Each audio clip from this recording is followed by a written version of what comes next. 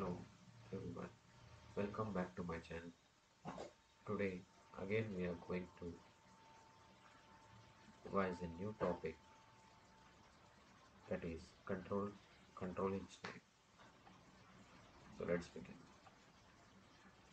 Control engineering is a field that focuses on designing and implementing control systems to manage and regulate processes. These systems are crucial in a wide range of applications, from industrial automation to aerospace engineering. So, in today's topic, we are gonna decide about open loop and closed loop system. So, let's go through the basics of feedback control system. Feedback control loop. A feedback control system continuously monitors the output and makes adjustments to maintain the desired state, making it a fundamental concept in control engineering. Control system block diagram.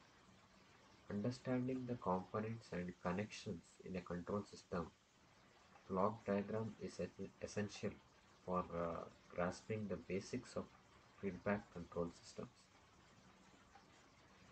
PID controller, proportional integrate derivative or PID controllers play a key role in feedback control systems, enabling precise control of dynamic processes.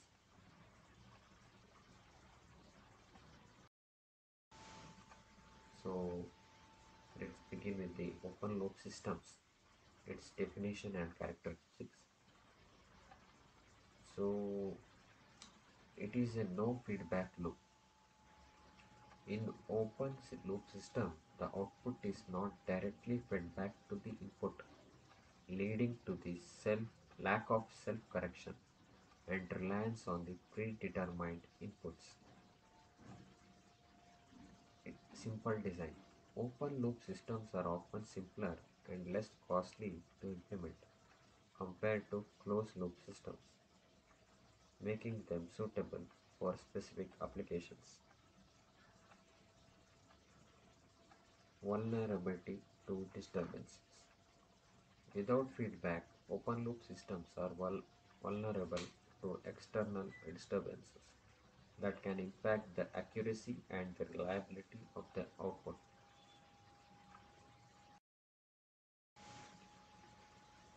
So we studied about the open loop. Now let's go to the closed loop system with its definition and its characteristics.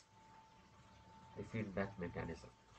Unlike in the open loop system, closed loop system incorporate a feedback mechanism enabling a continuous monitoring and adjustment for improved precision and stability, enhanced accuracy. By comparing the actual output with the desired state, closed loop system offer enhanced accuracy and response to disturbances. Complex implementation.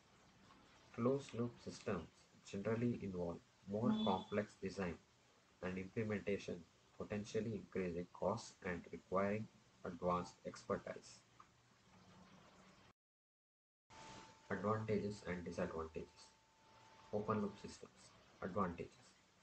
Simplicity in design, low cost. Disadvantages are vulnerability to disturbances and the lack of precision. So this is the advantages and disadvantages of closed loop system. So the advantages of a closed loop systems are precision control, enhanced stability.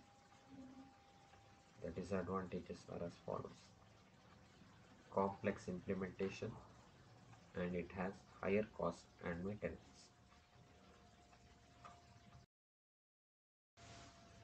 So here are the some of the examples of open loop system in control engineering.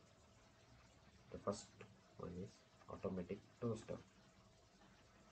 The simple heating mechanism in an automatic toaster operates without feedback, representing an open loop system in domestic appliances.